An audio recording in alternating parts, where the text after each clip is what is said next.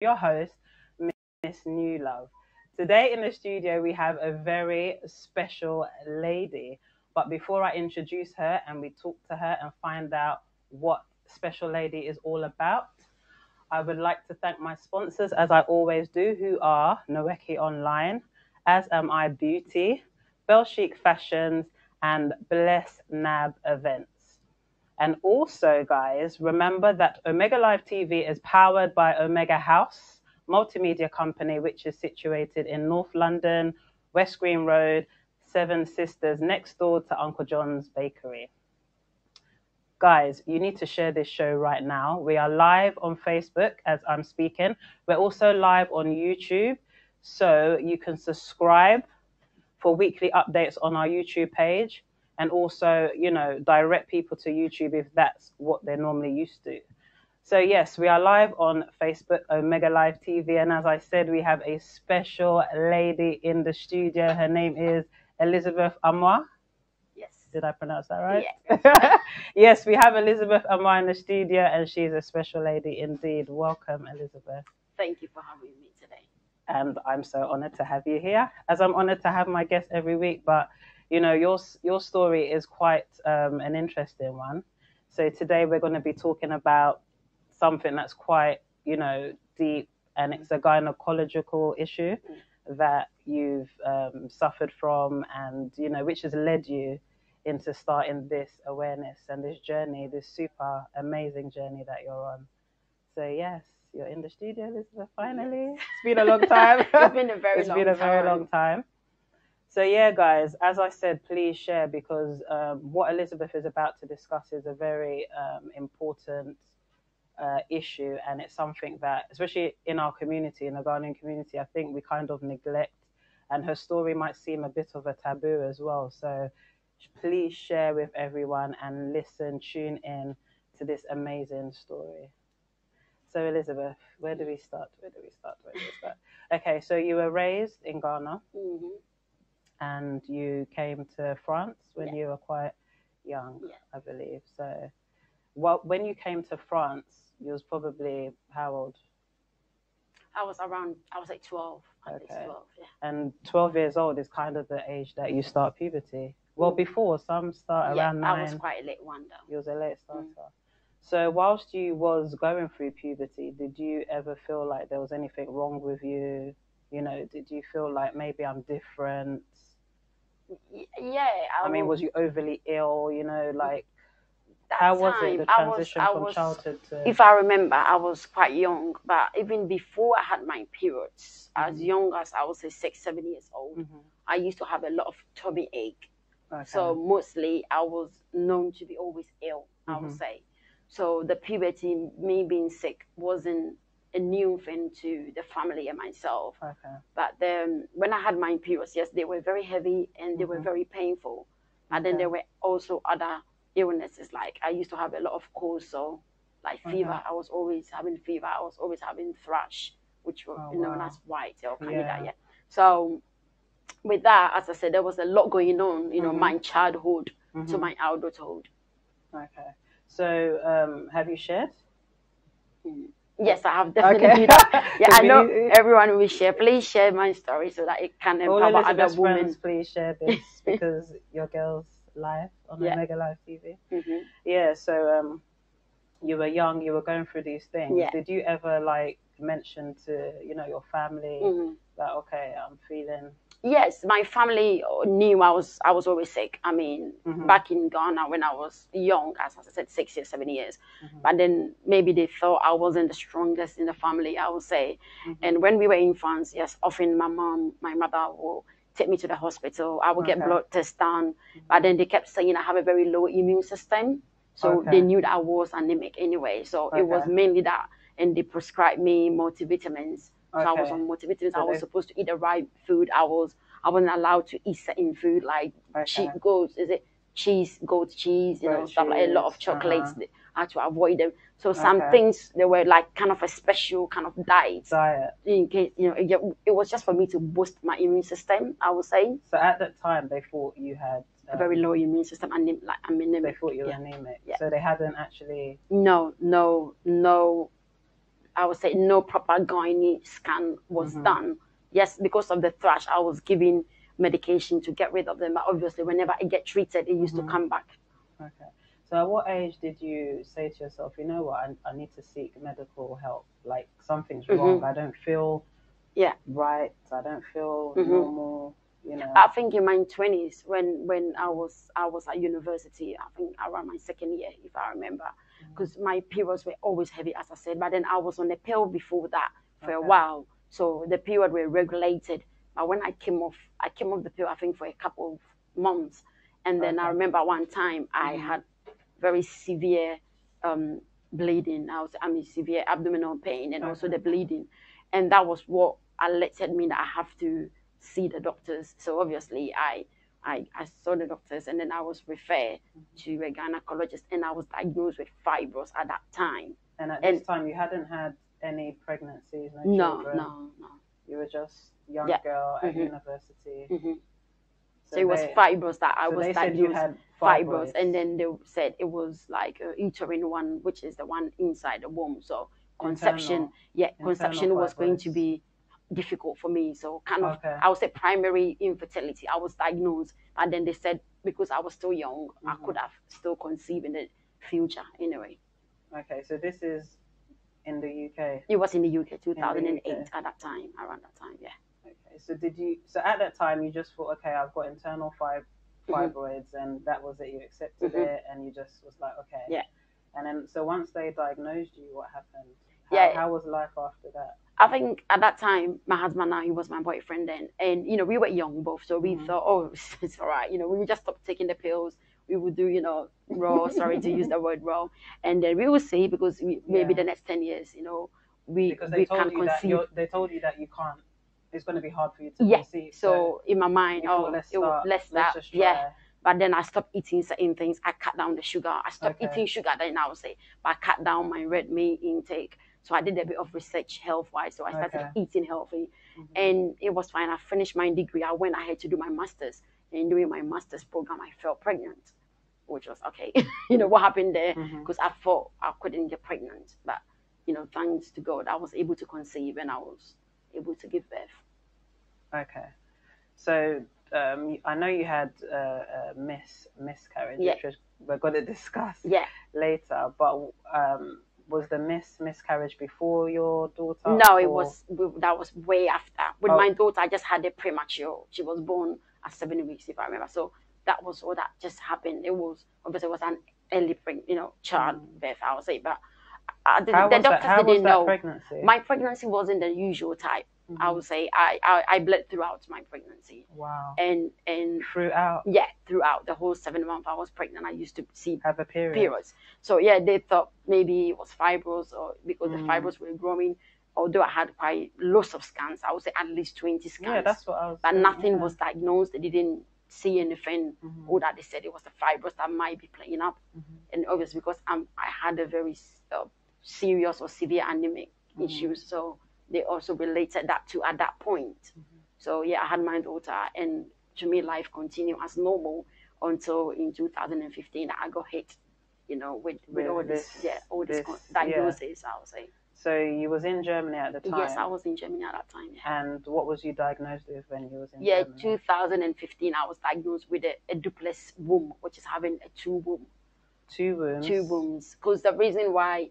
Two wombs? Two wombs, yeah. Because obviously when I gave them my history that I had my daughter premature, and I was bleeding throughout the pregnancy, and then I'm always anemic. So, you know, obviously with Germans, they like to do a lot of research. Yeah, investigation is quite intense. So you have countless of blood tests, scans, swabs, and then the last was going to obviously the machine, so they can check your whole body, just like an MRI. Yeah. So with that results, that they find out that was the reason why maybe my child was born premature, and that was the reason why I bled throughout the pregnancy, because I have two wombs. So the baby was in one womb, and then obviously the other womb was operating normal. Wow.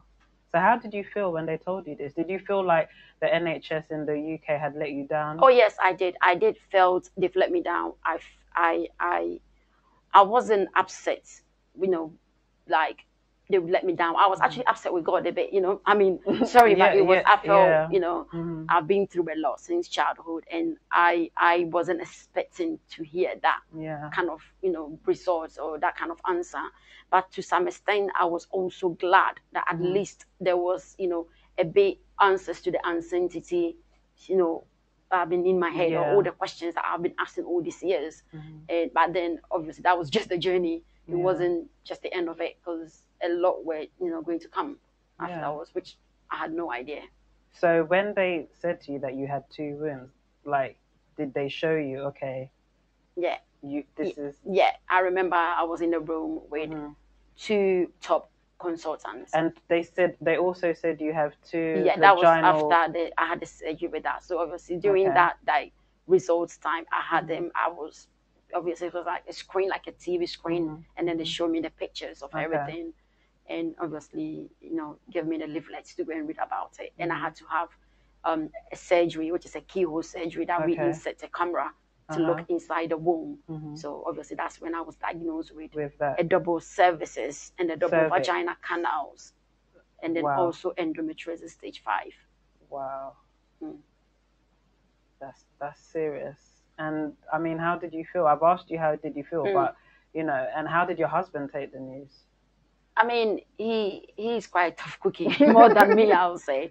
He thought that the fact that we've had answers to, you know, all this that were happening, as I said, obviously in and out of hospitals, always sick, you know, having cold sore, you know, sometimes feeling fainting, sometimes I fainted, you know, a few occasions. So, you know, sometimes I have to go on the floor, even when I was breastfeeding my child. So to him, the fact that I went through so much and me having those diagnoses, it made us realize that these were real. It wasn't, I wasn't making them up. So it was kind of answers to, you know, everything that we were questioning, or we were pleading or asking the UK doctors to give us answers. Did he ever think sometimes you were over exaggerating the pain? I don't know what's going on in his mind, but I think no, because he I don't know. But then sometimes when he's the type, he doesn't obviously share a lot of emotions and stuff. So, you know, to me, I feel like, do you actually understand, you know, how I feel? And I think it was more me. The reason being, I used to ask a lot of questions. At one point, I thought I was going crazy because I've been depressed. I've been on antidepressant before, you know, for a whole year. So psychologically, I wasn't okay. Although people would see me outside, then I'll put that smile on as usual. But, you know, to him, he thought at least that would make me calm down, because I used to ask him some questions that were not a normal question that a lot of people will ask. I understand. So your daughter was born quite early. I mean, how was that, the whole experience of having a premature daughter? That was another experience. You know, being a young mother. That was hard. I mean, I had to hold my career. I wanted to be a solicitor at that time, obviously. Well, I had my master's. I had a merit in my master's, you know, and I was heavily pregnant. I had it just after I submitted my dissertation. I wanted to go to the UN, work. I wanted to be an international lawyer. I had so many, you know, plans, and it was like a slap in the face, like. But then, you know, she's a miracle. She's a blessing, especially where I am now, looking back, because I still don't believe that I've been able to conceive because of all these conditions that I have. Because looking at you, like,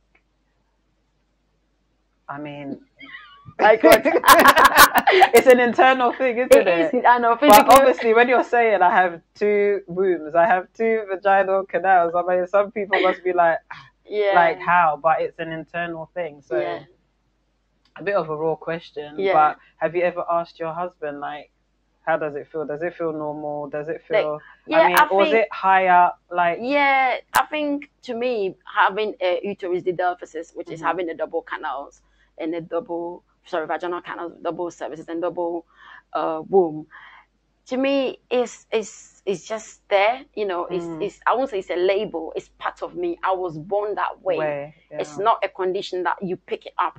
It happens when a mother is pregnant with a female child. So obviously the 2 tubes that were supposed to join together just don't join together. So the child will be born with 2 wombs. Sometimes 2 cervixes, very, very unusual, 2 vagina canals, which I fall in the one of the unusual, because some people have 2 wombs, but they've got 1 vagina canals. So it's not all the time they have it. So I am the complete uterus didelphisis.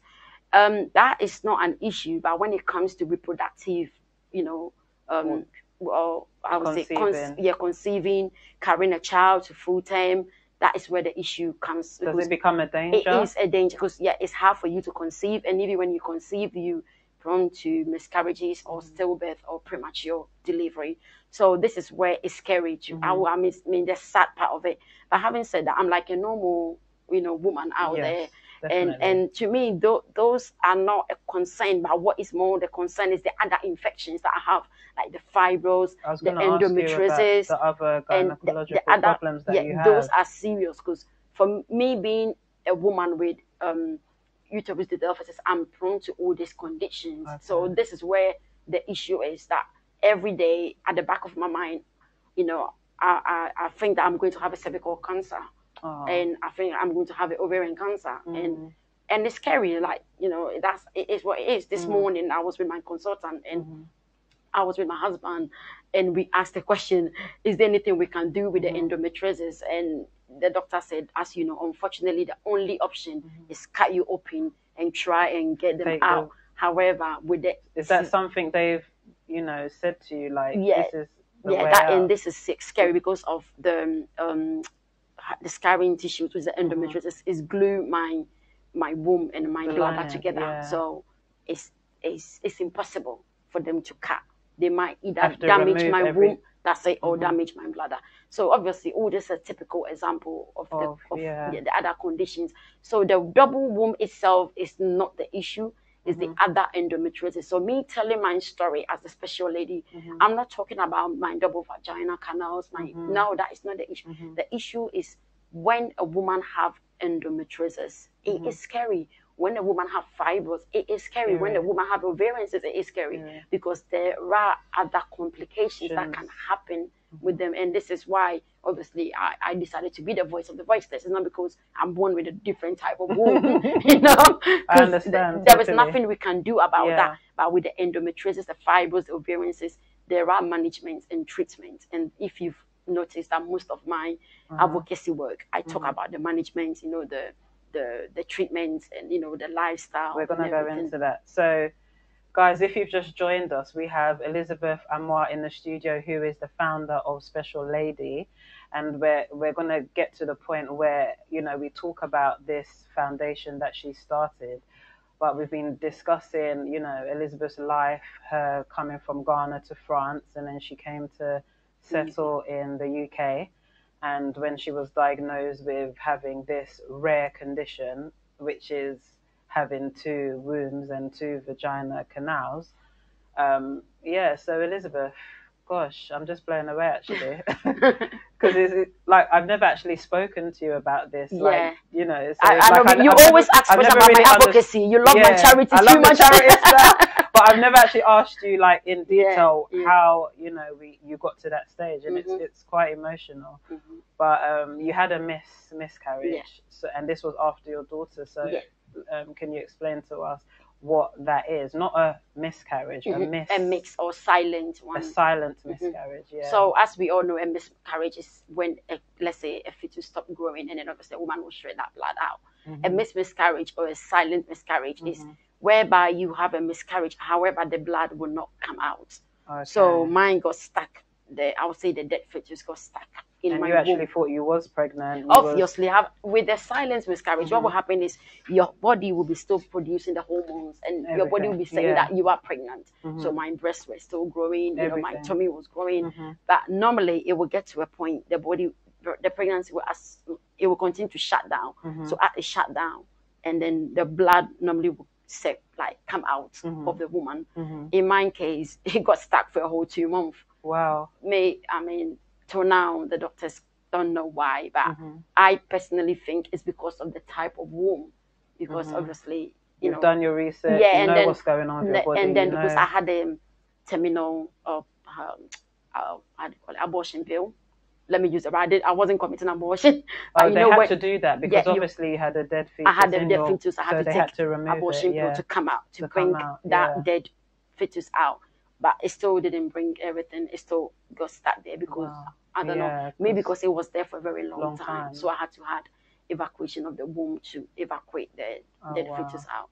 So at what point did you think something's wrong during that second pregnancy? I remember when I was 4 to 5 weeks, I had slight bleeding. But because of I have double womb, it was normal, and I think that was in Germany, because then we moved to the UK. So when they told me to take some pills and insertion, so everything was fine. The bleeding stopped.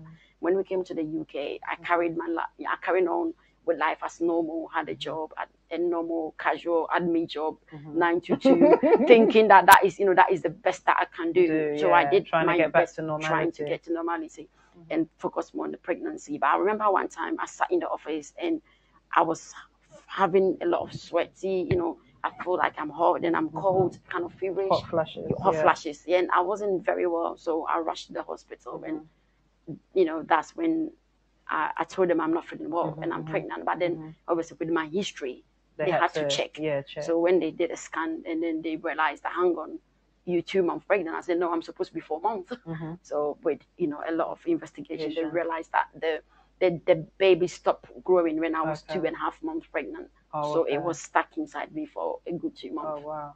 And this could have caused serious complications. It did, because obviously if it's stuck, it's a dead fetus, the blood has to come out. It can kill you. So after this happened, I mean, how did you cope? Because you said you went through depression. Yes, but then the truth is, this is when Special Lady was born. So I remember. Yeah, I was just about to ask. Like, obviously, in the midst of all this stuff you're going through in your life, then I mean, how did the vision come to you? When did you say to yourself? Because obviously, if it was someone else, maybe they'll go into depression, they'll just give up on life. True. Oh, I've got 2 rooms. I'm different. I'm weird. I'm strange. But you decided that no, you're going to turn this into your strength. But when did that vision come? Did it come in a hospital? Did it come at home? I think before I had a miscarriage, when I was diagnosed with double womb, I knew one day I would tell my story, but I wasn't ready. I thought, okay, let's leave it when everything goes smoothly, because obviously. When I was diagnosed at University of Delft, I was also diagnosed with the endometriosis. And so to me, there was a lot, and I had a mild fertility treatment. I got pregnant. So, I was still in that process. I knew I was going to come out. But I remember when they said I had a miscarriage and I can die. And they don't know how long that fetus was going to be inside me. So I have to get checked out with the abortion pill. And I think that night when I went home, because you have to go and then come back for the arrangement to get that pill, I couldn't sleep. I was scared because I thought if I close my eyes, I won't wake up again. So I think the process of me lying there, and I prayed to God that God, I mean, please don't let me die. I want to leave, because I think you allow me to go through this because you want me to help other people. I'm blessed to be in a country that, I have the right medical resources and maybe some good medical professionals. And there are other women in another country or even the UK that maybe do not know that all these conditions, there is a reason for it, or maybe the symptoms that they're having is similar to mine. So please let me leave. It was more like if the NHS couldn't diagnose you, there must be a lot of women out there. Yeah, obviously. It takes at least 7 years for them to diagnose someone with endometriosis, 7 years at least. So it's not, this is just a typical example. So if I come out and share my story, someone having similar symptoms can, plead quicker or can put their feet down and tell their doctors that, what, I need a scan. I need to make sure that I'm okay, And so it was more like helping other people. Nowadays, a lot of GPs will tell you to go and research. Do you know that? And come back to them. Yeah, because I do a lot of research. Unbelievable. I've turned into a gynecologist myself. And most of the symptoms, like fibroids, endometriosis, ovarian cyst, they almost are they're similar, especially ovarian cyst and endometriosis. The symptoms, the signs. If you're not careful, you might confuse one the other. So what's the difference between fibroids and endo? Yeah, fibroids is non-cancerous growth. So they kind of grow in the womb. It could be outside or outside on the wall of the womb. And endometriosis is like the lining of the womb outside the uterus. So let's say the blood that's supposed to be inside the womb, it kind of grows outside. So it's like a scarring tissues, and it travels. So it can go through your ovaries, your fallopian tube, your kidneys, your liver, your blood, your heart, your brain. Wow. It can kill you. Endometriosis is scary. Yeah, it is deadly compared to fibroids. Yeah, fibroids are a bit more subtle. Yeah, a little bit more subtle. So you started Special Lady in what year? 2017 February. That was when I had a miscarriage. And then when you started this, did you have a clear aim and objective, or was it just, okay, I'm going to start something, an awareness to create awareness about gynecological issues that women have? Or did you know, like, okay, this is specifically what I want to do? Did you have a clear objective from the beginning? Yeah, I did. But then obviously, like everything, you learn along the process as you go. But I had a clear vision because I took my life. If you go back to my page when I started, especially, I started with Instagram blog. And I started to talk about, I started blogging, and I started talking about infertility example, like being an African woman, or coming from an African background, topics like these are unspoken, it's seen as taboo. And it's true because a lot of women go through so much and they keep it to themselves because they're scared of society labeling, or they scared of their husbands leaving them. That's it, the husbands leaving them. Or even when someone is married, family members, friends, colleagues kept saying, oh, when are you having a child? Or when someone have one child, like I still get it to today. When are you having the second one? People know I am having a lot of gynecological conditions, and people still ask me, oh, are you not having another one? So those things don't bother me now because obviously I am the voice of the voiceless. So I want people, not just the patients, but other family friends and people around these women to understand that it's not every woman that having a child is easy for them. A lot of them are going through serious and major conditions that having a child is the least thing on their mind, because it's like being endometriosis patient or ovarian cyst patient.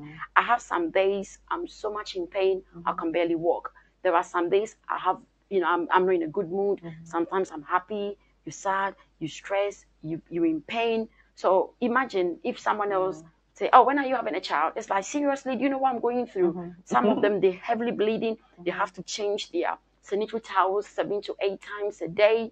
And they have to eat certain food to control. And some of them can be very disgusting food. Like me, it was so hard for me to start eating fruits and vegetables, So it's like you have to switch your diet. Your career will be affected. And your lifestyle will be affected. Your relationships will be affected. Not just husband and wife, even friends. Because since I got diagnosed, I have lost a lot of friends. Unbelievable. I've lost a lot of friends because some have made comments. The moment someone is stressing me 1%, I cut them off. You understand? Maybe it's a good thing, but sometimes it's not me. It's because there are so much thing going on with you that you just want, the most positive lifestyle that ever. So this is why that was more the aim. I wanted to talk for the other women that cannot talk or that are scared to come out. So this is what motivated me to be the voice of the voiceless, and also so they can also work or relate, or I would say work with the doctors. I would say so that the doctors can give them adequate or appropriate medical care, because I think I have been neglected so many times. So those women can use my story as a motivational tool to seek the right medical care for them. And you're doing an amazing job, guys. If you've just joined us, we're talking to Elizabeth Amoaa, who is the founder of Special Lady, which is a foundation that she's going to tell us right now. So I'm doing your job for you. I don't even know what I'm talking about. But so Special Lady has led you to do so much charitable works, especially in our homeland, Ghana.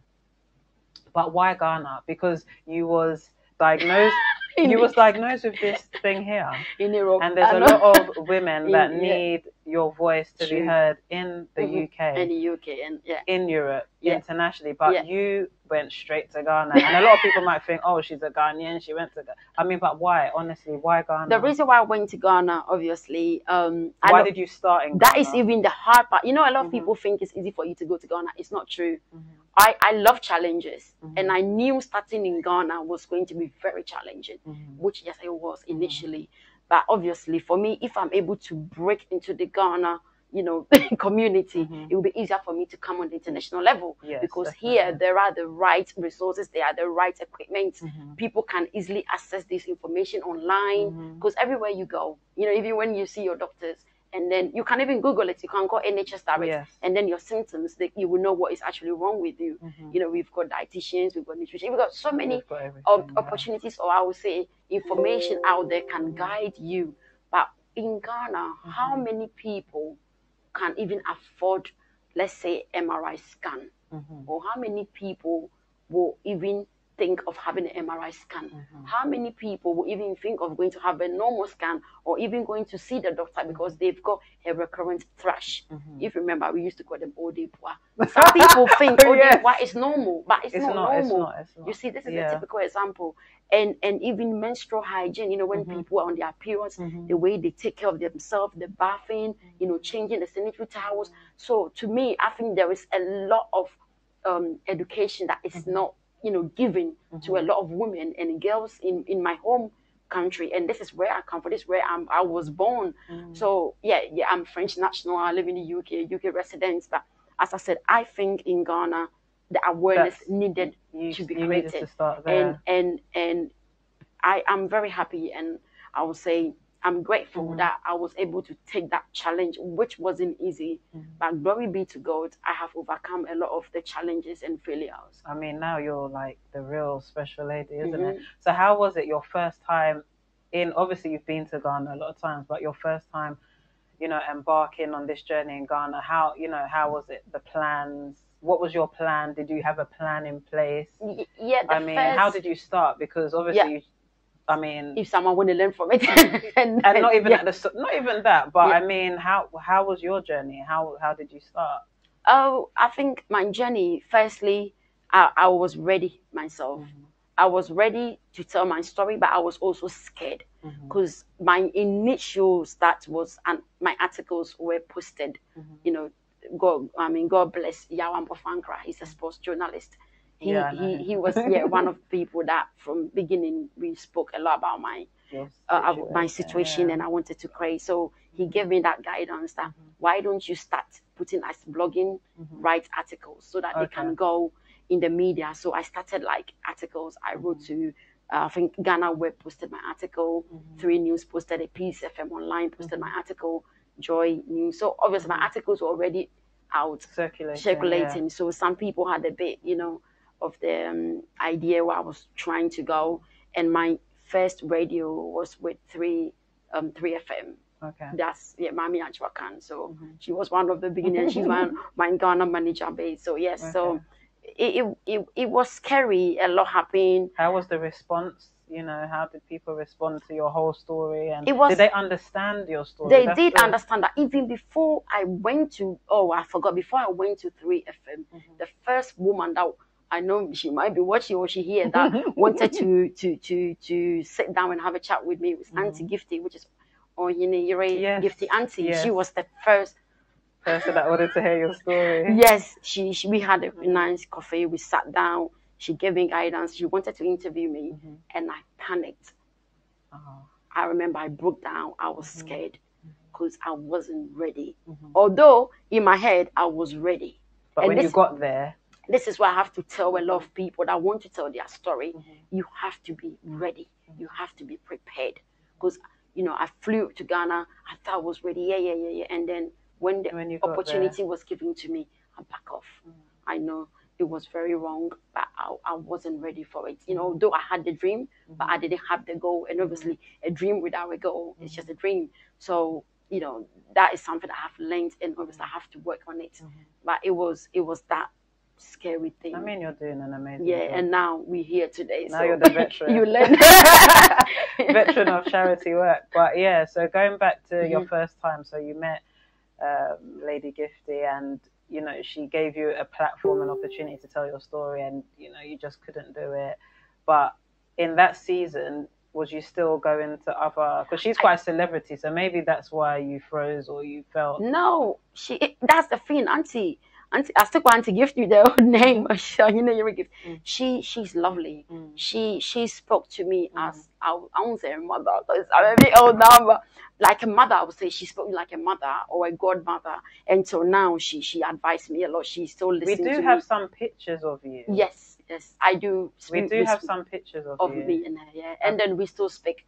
She still guide me. She's one of the pillars behind me as well. Omega Live TV. Do we have pictures of? Okay, yeah. So her pictures will be showing of the amazing stuff she's been doing. So she, as I said, she told me that she knows that I will be here today. She knew it. Because she said the fact that I decided to speak up, I would definitely speak up. I should just realize that God let me went through all this because there was a purpose for it.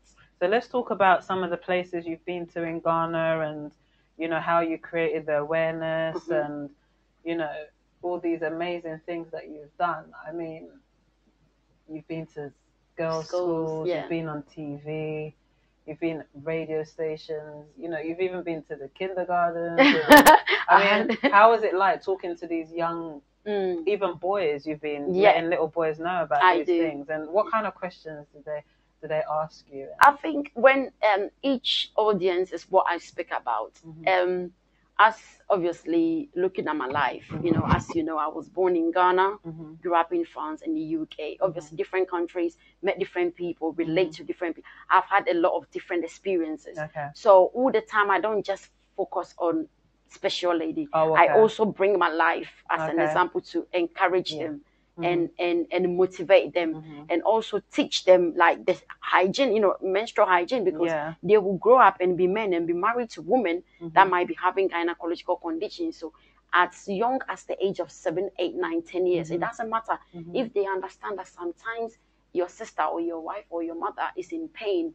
It's because there is something wrong. Encourage to talk to her, be nice with her, because you never know. Don't leave her. That's it. And surprisingly, these young boys, they listen, and the questions they ask, I can imagine. I mean, even the men that I've been talking about, I've been talking my charity about, they don't even ask those questions. They're very, very, very clever. We have some people that have sent some amazing messages. We have your godfather, Abeku Santana, and he says, more power to your elbow, special lady. Your passion and commitment to raise this awareness is amazing. I pray for God's greater grace and wisdom for you. That's such a lovely message. We have Steve who said, nice program, thanks. Priscilla, Osei, Wusu, go higher dear. Marie, Amoaa. I'm really bad with these guys. Marie. She says, greetings, Eva. Hi, Marie. Thank you for tuning in. Thank you for sharing. We have to go up. We have Clara Corsa who's joined. Queer Dansoir. Pastor Alex. Marie says amen. I mean, people are just logging on. Logging in. We have Godfrey Champon, Letitia Queen Jet, Sewa, Gabra, Adapa, Abna, Derek Agray, Solomon, Kwame, Kwabna, Diana. It's a lot. My tongue's getting tired here. I can't even. I'm so bad with my pronunciations. But thank you, everyone, for joining in. Oh, your husband is doing. He says, well done for your bravery. Oh, that's so amazing. You have such an amazing husband. And keep doing your thing. He's been such a support system, hasn't he, in this journey? This is just amazing. So, yeah, Elizabeth, going back to your charitable works in Ghana. So, when was the first year that you started the charity in the charitable works in Ghana? Which it was 2018. 2018. Just a year. Just a year ago. And you went this year? I've been to, I was 2018 twice, and then this year as well. So you go to these schools and these places to talk, but you also give. I give a lot. And giving is giving is so important. That's why you're blessed, because there's power in giving. True. And, you know, when I saw the way you were giving out drinks and food and sanitary towels, no, seriously, it's amazing. And that's why, you know, God's just taking you higher and higher. So, I mean, charity work is not easy. So how do you get the support in terms of getting all these goods to Ghana, distributing them? I mean, how has it been? Obviously, when I tell my story, so I have these Facebook selling pages, like my area I live. So I normally go there, and then I just put a little quote like, "Oh, my name is Elizabeth. I'm the founder of Special Lady Awareness. I go to Ghana and create awareness on gynecological conditions. If you have any unwanted, you know, clothing, toys, books, sanitary, if you also have any sanitary towels." So you do the collection I do collection throughout the year. And amazingly, I only take no more than 10 people items. I know you like, how come I can get over 15,000? Or one person can donate over hundreds of items. Maybe it's God, as you said.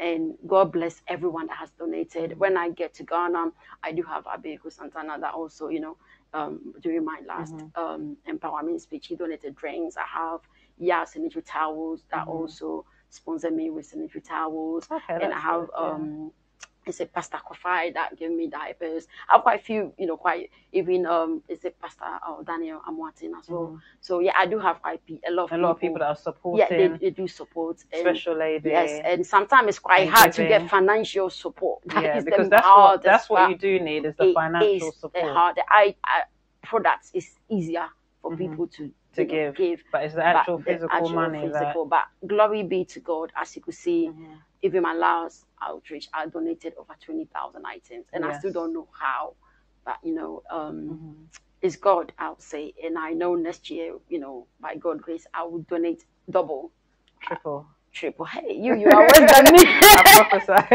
Amen. I receive it. Your life. But yeah, so all this press you've done in Ghana, have you ever received bad press? Because not everyone is going to take this stuff you're doing, you know, like, oh, you're doing well. You know, some Ghanaians will be like, oh, okay, what's this? How do you keep strong when you get all the negativity and the bad press? And yeah, I've had few bad press. I mean, I think the major one was in April, which I believe you came across. I had a lot of backlash. I think I went to 3FM. The next day, my story was picked by, I don't know, they didn't write it well. I don't know what happened, and the whole media platforms were writing about me. I mean, I didn't read the comments, but my loved ones and family that read it were saying, some people were saying maybe I'm fake and, you know, I'm lying. I just want money. I want to be famous. Yeah, and to the extent that my auntie was really upset. My auntie was like, hey, me could even so I'm going to tell them my daughter is not poor. Yeah, obviously you do have family members that, you know, and it was sad because they don't know me. You know, some were like, oh, I know her. I know her husband. I'm thinking, you do not know me. When I say you don't know me, is, as I always say, you can know somebody physically or you think they are your friend, but do you sleep with them? Do you eat with them? It's true. When are you in the house? Like this, you remember we spoke this morning because you thought, am I coming because of the trains and summertime? Because you kept telling me, Liz, please leave, you know, Birmingham area early because of summertime and, you know, busy trains. And you remember I told you I'm in the hospital. You were like, really? Yeah. Because I never told you I was in the hospital. And this is the thing, because I'm still sat here and I had obviously a whole hour chat with my consultant, you know. And so if I go, I go through these kind of things and then I come and sit on TV, on radio, and I smile. You don't know what happened, you know, before that smile. You don't even know what happened after the camera comes off. You don't know what happened during nighttime. So to me, if someone say any negative things, in my head, they do not know what they are talking about until the day that they will see or meet somebody that is going through, then they will understand. And you know, if you want to be a leader, you want to do great things, you should know that not everyone will support you. That's true. And that is none of your business. Because your business is have a vision and goals and dreams and work towards those. So now you're a motivational speaker. As well. She's now a motivational speaker, which I've noticed that, you do a lot of motivational quotes and, empowering people, not just to do with, not just women, but just, you have this gift of empowering people, and it's such an amazing thing. And, I really think you're blessed. Thank you. So Elizabeth, what's the plans for Special Lady? So many plans, because as you know, obviously, because the mirror, like you're diversifying. Hey, because the mirror fits. Yes, the international. Yeah, I know the international media are now trying to get me. I know. Yeah, so you had a story in the Mirror the Mirror UK, which I mean that's a big deal. Yeah. For the Mirror to pick up your story. Reason I know I'm not diverting. I'm Ghanaian. How do they? No, when I say diversifying, I didn't mean like that. I meant in terms of like, obviously you started off as a charity, you do charitable works, but God is opening other avenues. True. It's turned you into a leader, like you said. You do a lot of motivational speaking. God knows it will take you places. It's opening many doors, and obviously the UK press have picked up your story. And what I wanted to ask is how they found you. How did that come about? It all started with them. Funny enough, those negative comments and those backlash in negative media actually led to an international magazine, the health magazine based in America. They contacted me on Instagram because they saw those media people from Ghana, all the way from Ghana. And they called me from America, and I was in Ghana that time in April. And then they said, "Oh, we've seen a lot of media, backlash. What's going on? We want to hear the story from your own mouth. We want to see your medical thing, what is going on." So obviously, it started from there, and then that's when I realized, oh, actually, the international media is interested as well, because I never thought that I can really, tell my story to the Mirror. So with that, I thought, okay, why don't I just also go ahead with them? And obviously, so was your plans always to just do this in Ghana at first? I want to do in Ghana, in Africa, because obviously, as I said, coming from an African background, these topics are unspoken.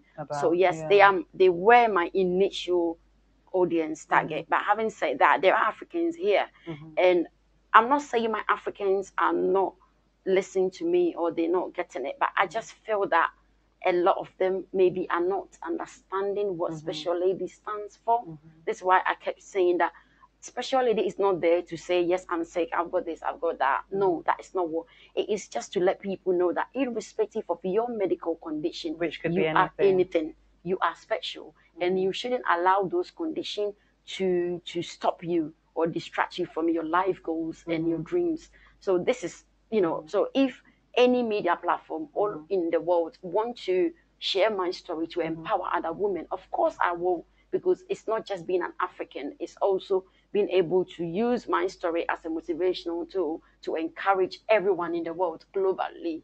You understand? So Nana Kwame says, great show.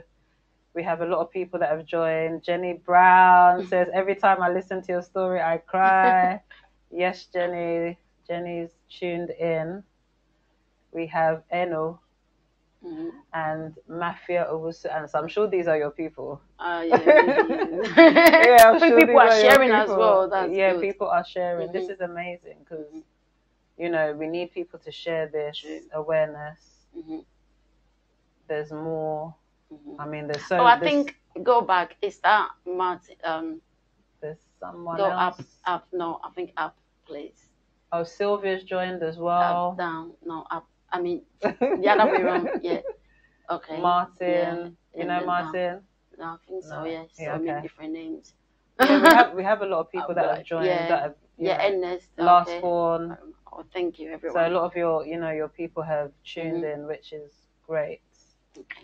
Yeah, so Elizabeth, how do you overcome negativity? Because, like I said before, I mean, you spoke about it before, about the negativity, but how do you overcome negativity, setbacks, failures? Because you've had loads, but how do you overcome them? And I focus, obviously, as you said, motivational speech. I am a fan of it.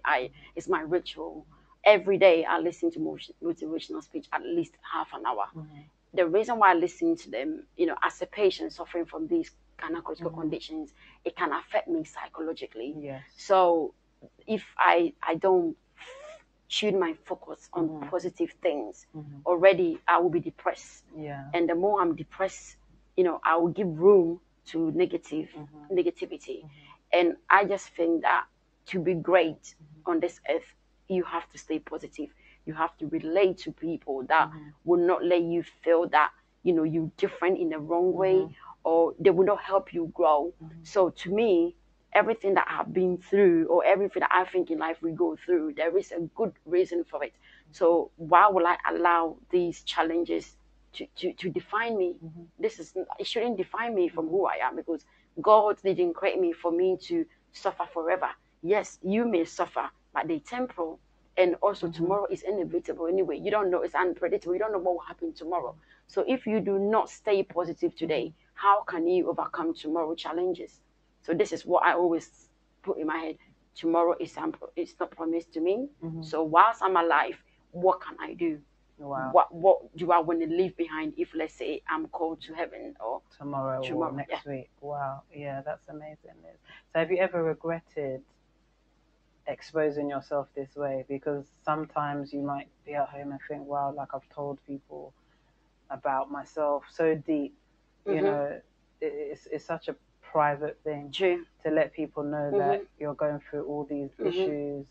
You know, sometimes you might feel vulnerable. Oh yes, you do. Scared, yeah, I think when I had the media backlash, I felt that when that comment came that she's lying, she wants money, she wants to be famous. Obviously, I know I don't need, you know, people money, but I just felt that what's the point?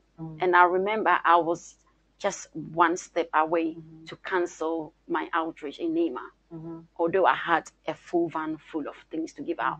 And lucky as always, I heard a voice saying, you are the voice of the voiceless. Why are you allowing negativity to stop you from chasing your, you know, your dream and your goals?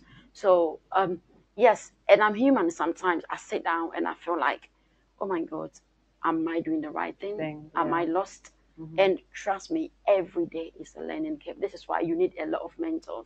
That's why I mentioned pillars. When I say pillars, people that are behind you, like you just mentioned, my godfather, you know, because Santan is in the media for so many years. I have Mami Ajwakan as my, you know, personal manager in Ghana.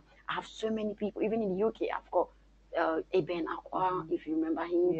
I've got Magdalene, like today we're on the phone for a good hour, you know, and all this advice. So you have all these people that are supporting you, that support me, like advise me, you, because you know when my husband, if my husband advised me, we will fight. You know, he's your husband. Your husband, so it's not the same. But I'm blessed to have family members. You know, my family especially.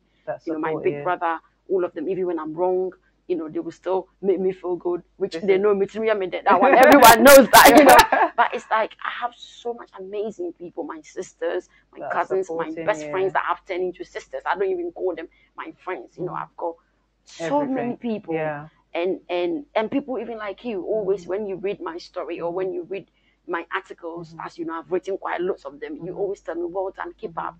When I make mistakes, I do get constructive criticisms. I do also get a lot of bad criticisms. I mean, we all do. And I learn from it. It's like every day is a journey. It's a journey, definitely. You've spoken right, Elizabeth. So, I mean, we all have inspiration in life. Put in the charity to the side. Put in all this stuff you have to decide. You know, you're still a woman. You're still a human being. You're a normal person. Who inspires you? I mean, who's out there that motivates you, inspires your journey? You know. I'm in love with Les Brown. Les Brown. Yeah, the motivational speaker. Yeah, I know. I'm just in love with him. It's unbelievable. Not in love, like I wish I would see him. He's actually been to the UK a lot of times. And I think for I would say a year now, I keep falling in love with him every day. You listen to his words touch you. I've noticed Denzel Washington too got some few bits going on. Yeah, Denzel Washington. I think we all love Denzel Washington. His words too are quite, you know, strong. But Les Brown shuts out distractions. That is one of the good ones. Yeah, so he's like keeps you going. He keeps me going. I listen to him a lot, and it kind of motivates because he came from nothing. Yeah, I he mean, did. and I love those kind of motivational speakers. I don't want someone that's already from, a ritual that I be. I don't want that I be motivational speakers. I like those that came out of nothing. Yeah, and have become something. That's it. Definitely. So we have Special Lady now. You've created that awareness in Ghana. There are other African countries that you want to. Oh yes, I want to go everywhere. I know, but what's the next African country you'd love to go and do some, awareness on gynecological issues? I would rather go to the Francophone. When I say Francophone, because you're French. I speak French, and obviously so Ivory Coast, because the culture is quite stricter in those kind of areas, and there is quite a few I want to go, but as I said, I don't think in Ghana I've completed the work in Ghana, because there are some, as you know, 2020, I am going to Ghana. I'm going to my hometown, Amoaa, and obviously I'm going to speak to the students there, going to do donations, because it is the homecoming for the Amoaa diaspora, so which I'm part of the group, so all of us are going down. Oh, wow. So they've given the platform. Year of the return. Year of the return for Amoaa people. Everyone's invited. The way you did that like a queen. So yes, I'm definitely going there, and I will continue. There is quite other regions in Ghana that I have to go, because I have been getting a lot of calls like, how can you come to my home? Can you come to my home? So if people want to donate to Special Lady, help Special Lady, give to Special Lady, how can they get to you? How can everything they? I can repeat that, or you can repeat that. So there's. I should read it for you. I can read it for you. I know it in my head. I can just say it now. Okay, so let everyone out there know how they can get to you, especially donating, because we need to help our sister. That's the honest truth. We need to support each other in our, in the Ghanaian community. Omega Live TV, you're live. The people are watching. Special Ladies in the house. And, I'm making an appeal. I'm making an appeal that you guys should support and help and donate. We've got things in our house that we don't want, old toys. Some of us, we have I got loads of baby wipes, believe it or not. No, you come in 2020 to Amoaa, I'm going to the village. Yeah, you come in the village. You will see you coming. But so you guys that have all these things and have old clothes, sometimes you go and give them to Oxfam, whatever, or send them to Ghana to do bend down boutique and all that stuff.